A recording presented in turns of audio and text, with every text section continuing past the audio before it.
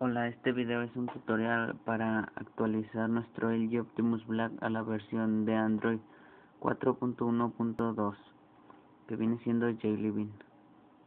Esta es una versión no oficial, por lo cual su teléfono debe de estar rooteado y deben de tener los archivos ya en la tarjeta raíz. Para descargar los archivos están en la descripción. Tenemos que ir a la Play Store y descargar Run Manager. Esta es gratis. La abrimos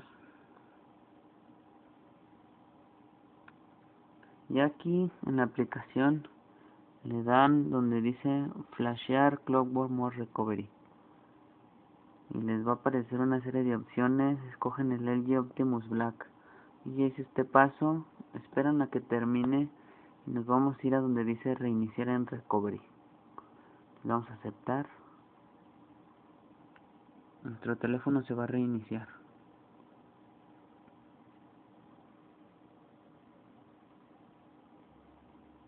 Ya estando aquí en las opciones, no se alcanza a ver muy bien, nos vamos a ir a donde dice White Data, que viene siendo la tercera opción. Le dan que sí, esperamos.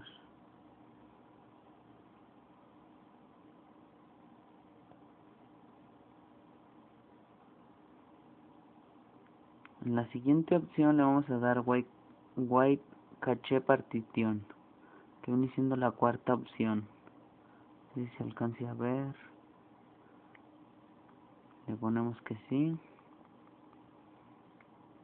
En el modo recovery, para moverlo hacia arriba y hacia abajo se utilizan los botones de volumen, y para seleccionarlo se utiliza el botón de encendido y apagado del teléfono. Ya al ver hecho White Data y White Cache, nos vamos a ir a donde dice Install SIM from SD card, que viene siendo la quinta opción. Le damos, le ponemos la primera opción. Va a aparecer todo lo que tenemos en el teléfono. Le damos a volumen arriba para que nos vayamos hasta la última y aquí buscamos el archivo, que en este caso se llama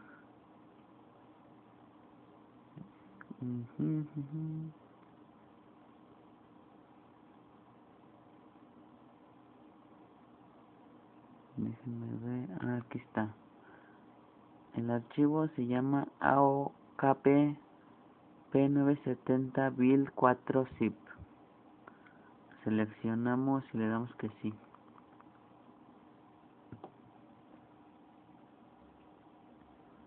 Esperemos.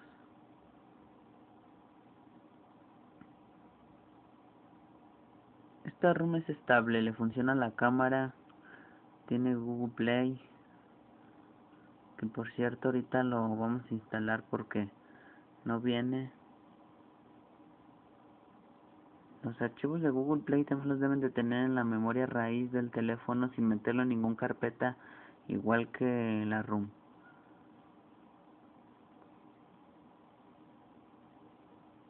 Esperemos. Ya estando aquí, vamos a instalar la Google Play y otras cosas. Nos vamos otra vez a la primera opción y vamos a seleccionar la que dice Gaps Jelly Bean. Esa la seleccionamos, no se alcanza a ver. La resolución de la cámara no es muy buena, pero intento explicarles. Y les damos que sí otra vez.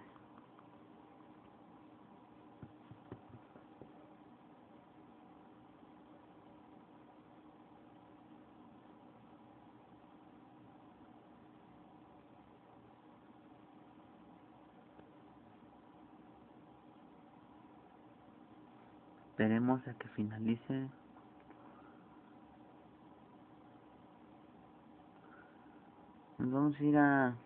Le vamos a apretar el botón de regresar y nos vamos a dar la primera. Seleccionamos la primera ya que ya está listo en Reboot System Now. y ya. Se nos va a reiniciar el teléfono.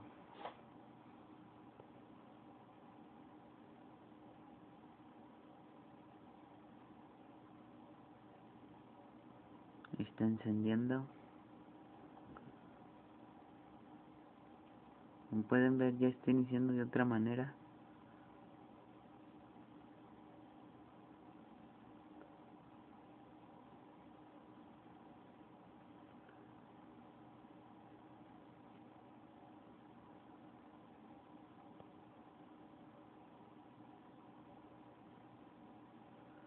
Esperemos a que inicie.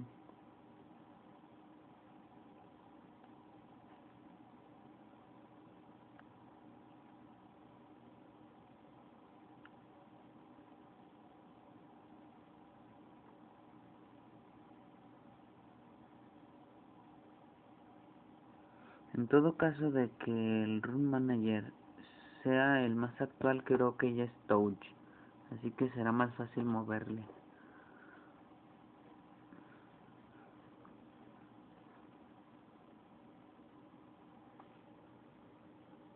Esperemos a que inicie. Esto se puede demorar un rato ya que es el primer arranque.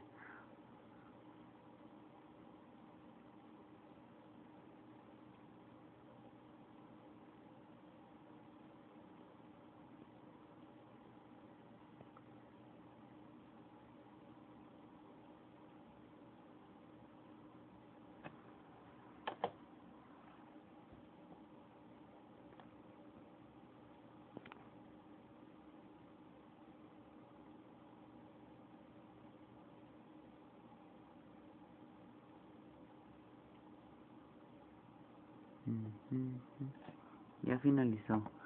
Vamos a seleccionar el español. Vamos a estar. Le ponemos iniciar. Ahorita le ponemos que no. Ahora no. Este es el arranque de Jelly Bean. No, ahorita no.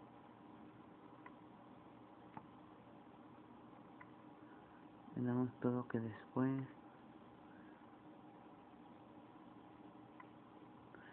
Y aquí tenemos Android Jelly Bean. Vamos a ver.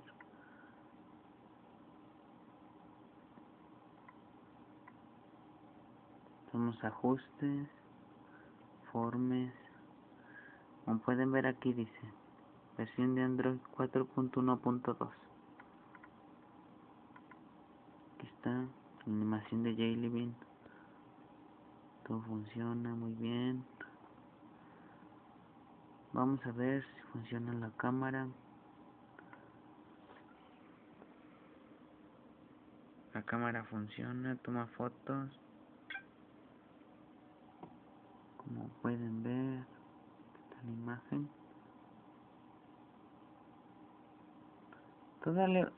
Todavía le faltan la ROM algunas cosillas, pero está muy bien.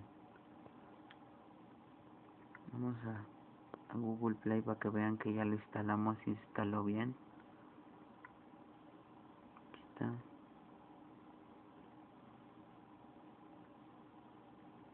Bueno, esto es todo. En otro video mostraré para instalar la cámara de Android Jelly Bean 4.2 que acaba de salir, junto con la galería de fotos. Espero les haya servido.